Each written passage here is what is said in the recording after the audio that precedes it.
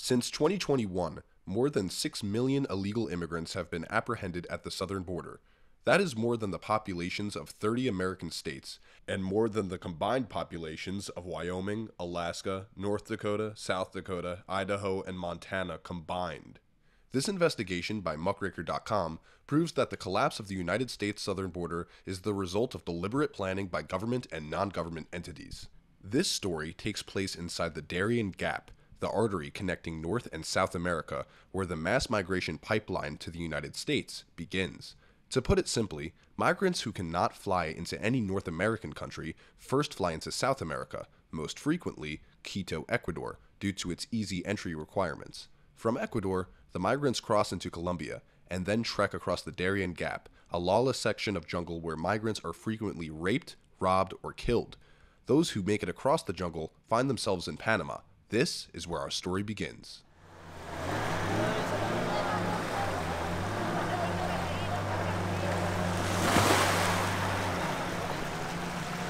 Está saliendo el bus, $40.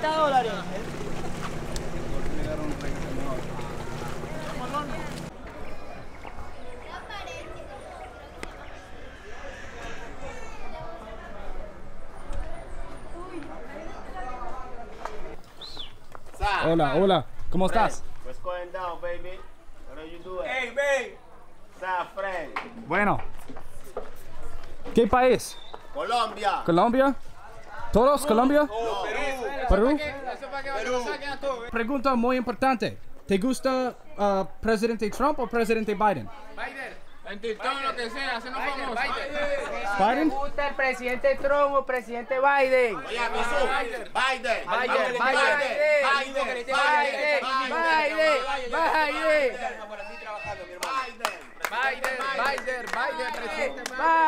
Está bien. Con Biden estamos firmes en la lucha. Biden. Un momento, ahí van 4 buses, padre. Mucha gente sin plata.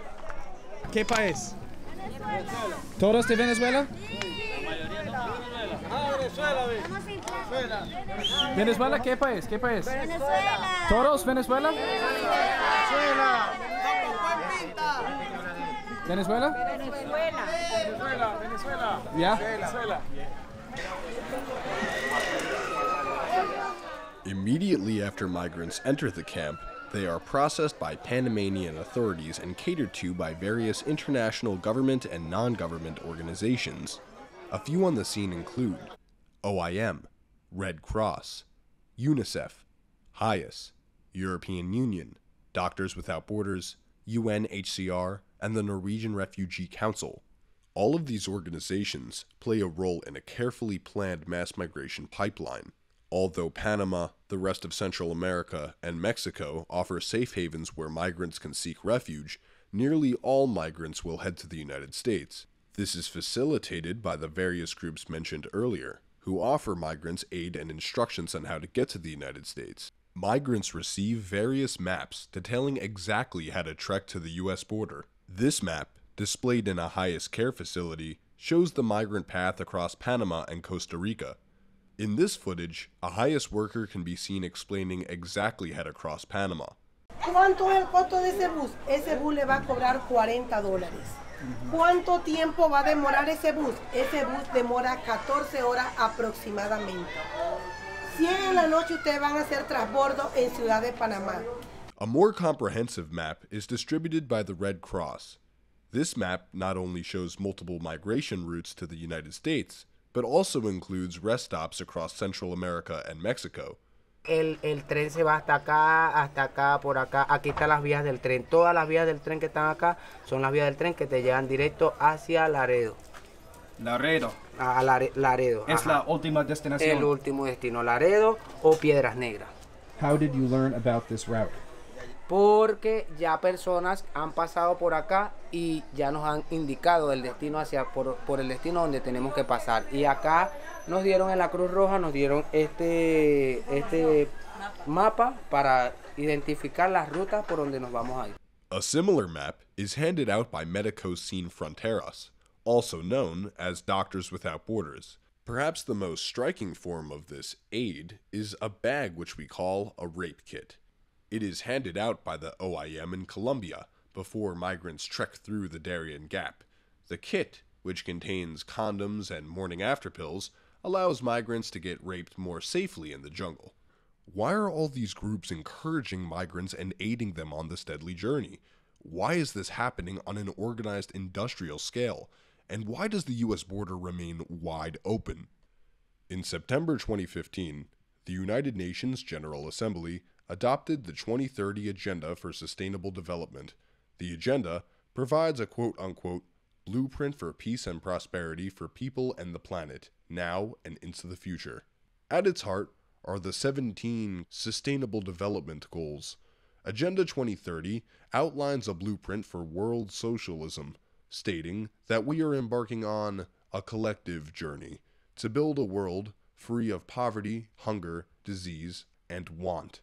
In a related paper by the IOM titled Migration and the 2030 Agenda, a clear plan for mass migration of people is presented.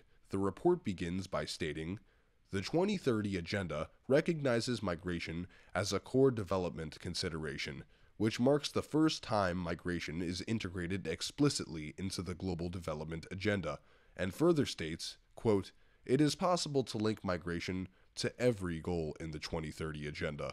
Shockingly, the report refers to migrant men, women, and children as agents of development. Finally, the report states that we should not focus efforts on trying to stop migration, facilitating, not restricting. Migration is the priority. It is clear that this illegal migration is indeed being facilitated and encouraged. For example, UNICEF, also known as the United Nations Children's Fund, hands out these care packages at Panamanian migration camps. Notice the subtle messaging on the bag that reads, "Trust yourself, you can," encouraging the migrants to continue on their journey. On the back of a Red Cross map, information is given about the use of freight trains for transportation. Rather than denouncing the dangerous form of transportation, migrants are told to remain seated and look out for any branches, electrical cables, or tunnels. At San Vicente Migrant Camp, rows of brand new unused bunk beds have been installed. This is likely in anticipation of an increase in illegal migration. Perhaps the most alarming aspect of the situation is the clear national security threat at hand. Many of those headed to the United States are military-aged males. There are also large groups of Chinese nationals passing through these camps on a daily basis. It is possible, and indeed likely, that many of the Chinese coming to the United States are either beholden to or working for the CCP. While it is likely that many of these migrants are good people, there's no doubt that these groups serve as camouflage for spies, criminals, and other nefarious actors seeking to penetrate our borders undetected. Powerful organizations, thousands of miles away, are facilitating the collapse of the U.S. southern border. Among many consequences of this, one will be permanent political demographic change. Most of these migrants are loyal to the Democratic Party due to their immigration and open border policies. Allow this to go on for long enough, and the United States will be a country dominated by one-party rule. If the American people don't act soon, the United States as we know it will be gone forever.